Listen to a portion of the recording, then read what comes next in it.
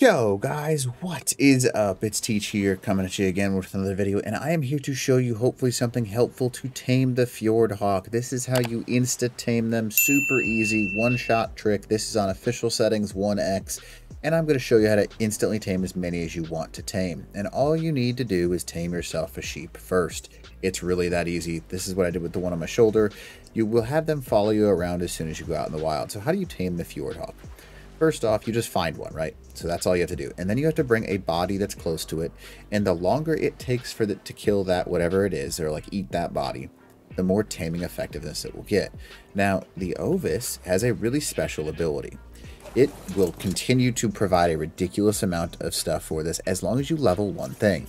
And that one thing is health. It doesn't matter how much health it has when it dies. It doesn't matter any of that. So max amount, like literally as much health as you can put into this Ovis, and you will have yourself a insta-tamed Fjordhawk. Super easy. You can kill it however you want. There's not a special way to. If you want to go up to it, you can see that there are like different settings. I think if you have a... so now notice how we just dropped that guy down there. This Fjordhawk's like, yo, thanks for providing me with a meal. And what he's going to do is he's going to get up close to that Ovis. Now, if you do not level the Ovis into health, what's going to happen is this guy is going to eat it in like 3 bites, and it's going to be a pain in the butt for you. Notice how he's just sitting here on 1x settings and eating and not being able to stop. You can tame a whole bunch of Fjordhawks with just one sheep. It's kind of crazy, actually. It works very effectively. You can see the effectiveness is just fine, and you're getting some pretty crazy little ability with it. So you can see that we've got the body little emblem right there, and the Fjordhawk is eating away. It only takes one sheep to tame max level.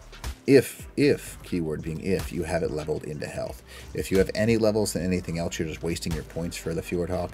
But literally just getting a single sheep, uncryoing it out in front of it, and executing the sheep is how you tame any Fjordhawk on the map with just one thing.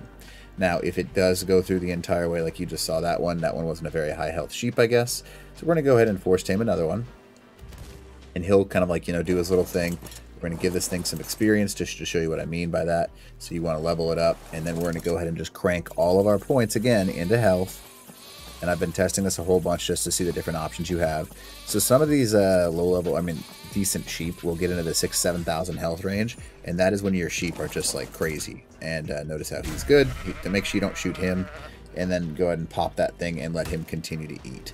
Now, the last one that I had didn't have the greatest health, but this sheep does, however, and you can see this is the best way. So bring a couple of sheep out there. Go ahead and smack this thing. You can see that he is already black boxed with meat. Look at him. Totally encumbered, right? And he will just about tame perfectly every time. Now, the higher level sheep, the better off you are. So if you got some good bred sheep, ooh, that'd be awesome. So you can see he is black boxed on raw mutton. Very simple. Super cool strategy. And you can see we've got some cake slice right here from, yeah, great stuff. So that is how you do it right there. You can do this over and over and over again. Super easy to tame yourself a Fjordhawk. So hopefully this video helps you out, and Teach out.